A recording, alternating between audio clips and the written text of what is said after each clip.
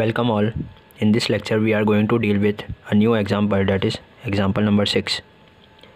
Sketch the root locus of k as a variable parameter of a unity feedback control system whose open loop transfer function is given as g of s equals to k into s plus 1 over s square. So here in this question we are given the open loop transfer function, that is g of s, and we need to sketch the root locus. So we will do this by following all the 9 steps that we discussed in the previous videos. Moving on to the step number 1,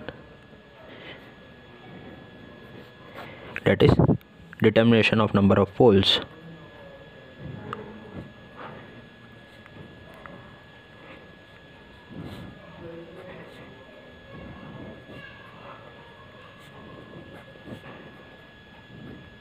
And number of zeros.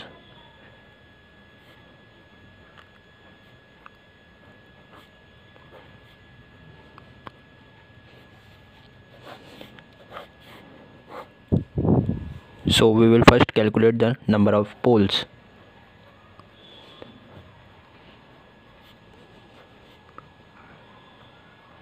Since we know that number of poles can easily be calculated by equating the denominator part to 0. On equating this s square equals to 0, we will get two poles that both lies at s equals to 0.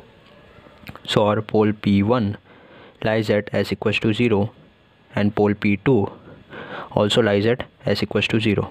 So the number of pole is equals to 2 here. Moving on to the next calculation, that is number of zeros.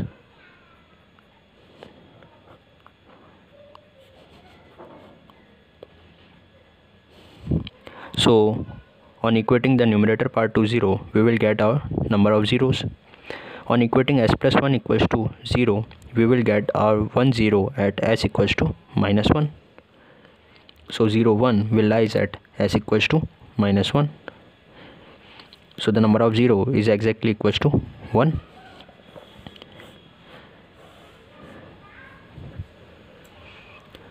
Moving on to the next step, that is step number 2.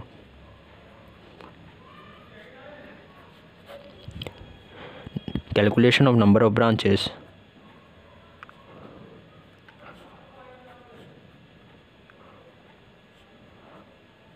Of root locus.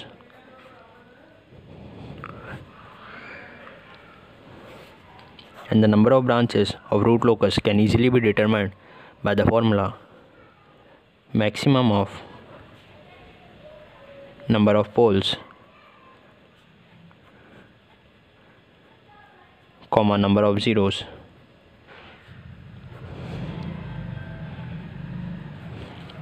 So here maximum of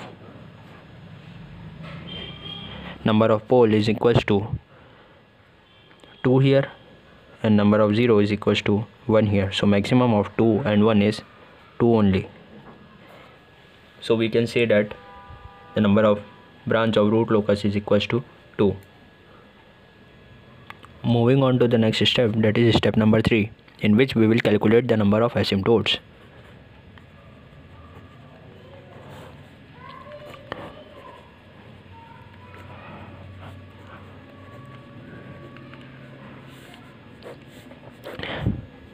So the angle of number of asymptotes can easily be calculated by the formula number of poles minus number of zeros.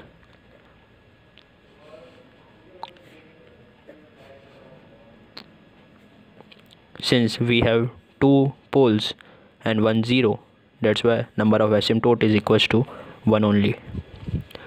Moving on to next step, that is calculation of centroid of asymptote. Step 4.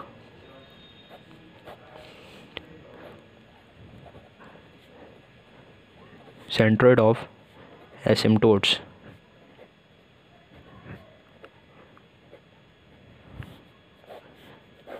So the centroid of asymptotes can easily be calculated by the formula summation of real part of poles minus summation of real part of 0 whole divided by number of pole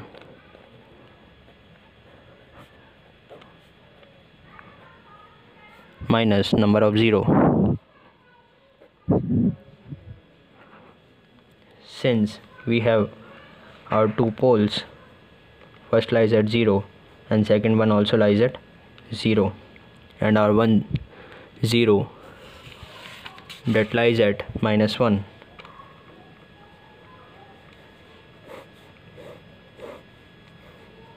So on calculating and putting the values in this formula, we get summation of real part of pole, that is 0 plus 0, that is 0 only, minus real part of 0, that is -1, divided by number of pole is equals to 2 minus number of 0 is equals to 1. So we will get the centroid as 1 only.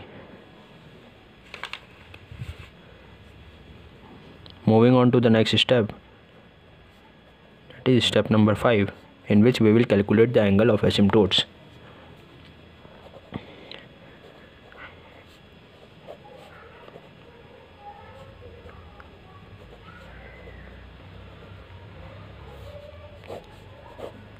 So the angle of asymptotes can easily be calculated by formula phi equals to 180 into 2m plus 1 divided by number of pole minus number of 0. So here, for the calculation of angle of asymptotes, firstly we have to calculate the value of m, and since we know that m equals to 0 and ranges from 0 to number of pole minus number of 0 minus 1, so m value will start from 0 and lies within number of pole is equals to 2 minus number of 0 is equals to 1 and minus 1, that is 0. So we will calculate the angle of asymptote at m equals to 0 only. So on putting m equals to 0, phi becomes 180 into 2 multiplied by 0 plus 1 divided by number of pole equals to 2, number of 0 is equals to 1. So we get 180 divided by 2, that is equals to 90 degree. So the angle of asymptote is equals to, sorry, this is 1. So the angle of asymptote is equals to 180 degree.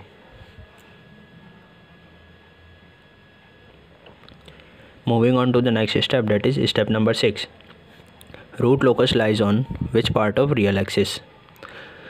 So since we know that we have two poles, so first pole lies at p equals to s equals to 0, pole p2 also lies at s equals to 0, and we have 1 0, that is z1 lies at -1. On drawing the s plane, this is the s plane, this is the imaginary axis, this is the real axis. On plotting these poles and zeros, this will be our pole at p1 at s equals to 0 and pole p2 at s equals to 0, and at -1 we have 1 0. So now find out how many regions are there. This is plus infinite, it is minus infinite. So the region 1,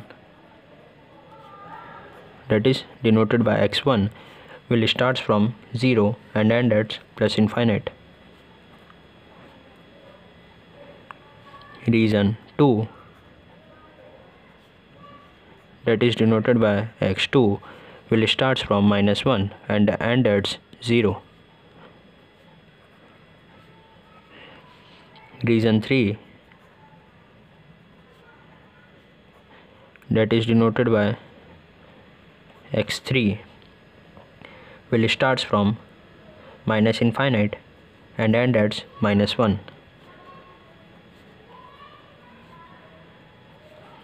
This is x1, this is x2, this is x3. So now talk about x1. So in the right hand side of x1, how many poles are or zeros are there? Since no poles or zeros are there in the right hand side of x1, that's why it is an invalid region.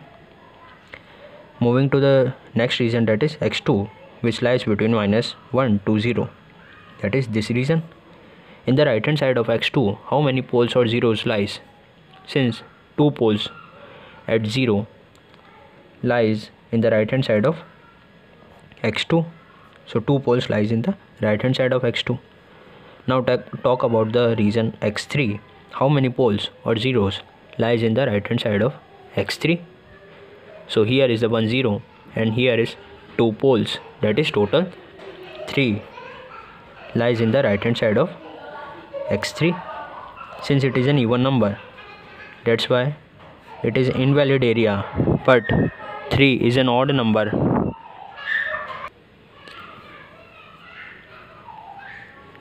Since it is an odd number, that's why it is a valid region. So we can easily say that our root locus lies between -infinite to -1. This is a valid region. Since we also know that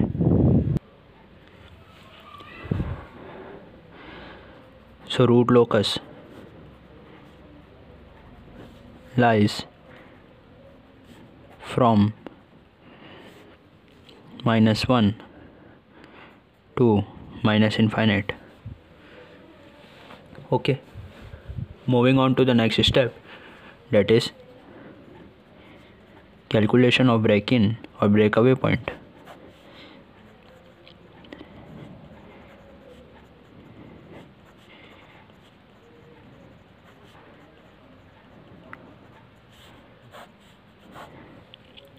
Since from this figure we see that these are 2 poles and here in this question only 1 0 is there, so another 0 will lie on this real axis, so this is the imaginary 0. And since 2 conjugate zeros lies on the real axis, that's why we can say that break in point will exist. So here is the concept of the break-in point. If the 2 conjugate 0 lie on the real axis of the S-plane, then the break-in point will lie. So we can say that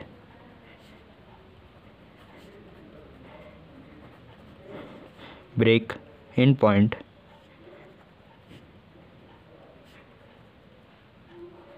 exists and breakaway point does not exist because no 2 poles lies on the S-plane that are conjugate also.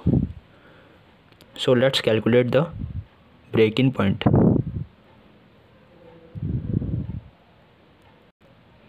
For the calculation of break-in point, we have to first form the characteristic equation.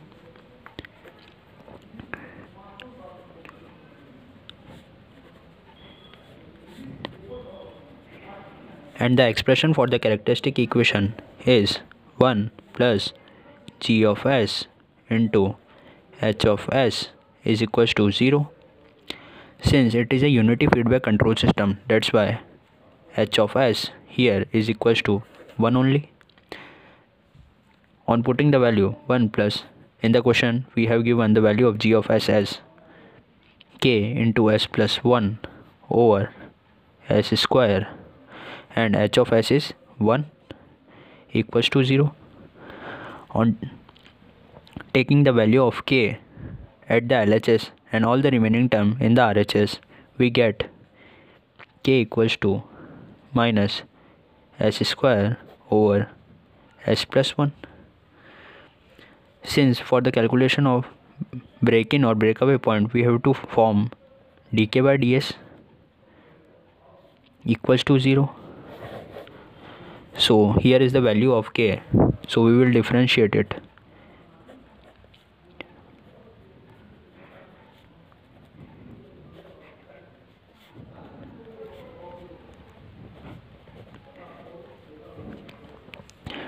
dk by ds will be exactly equals to,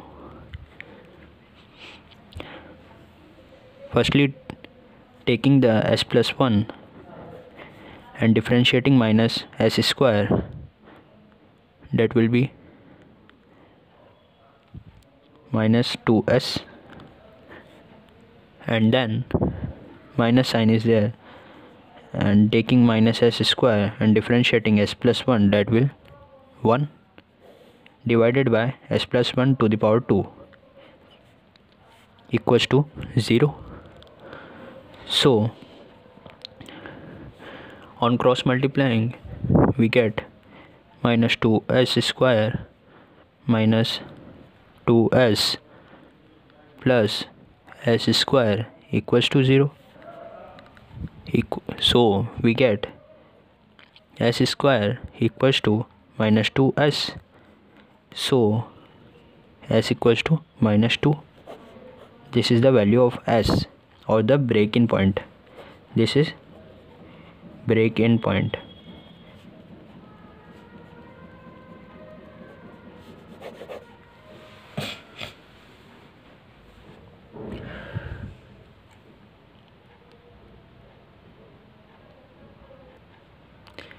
Let's move on to the last and the final step, that is plotting of the root locus on the S-plane.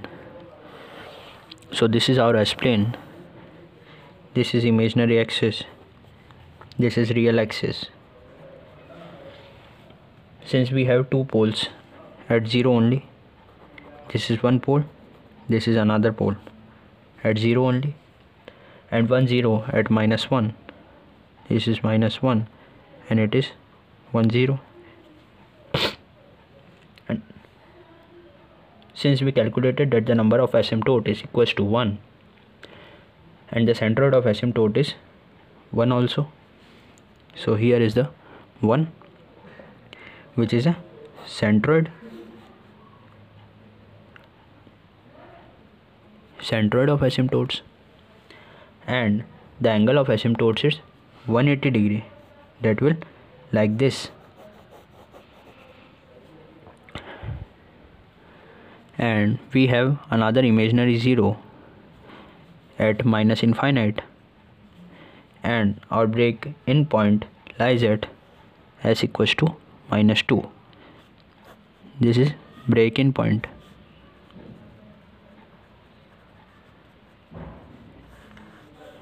This is minus 2.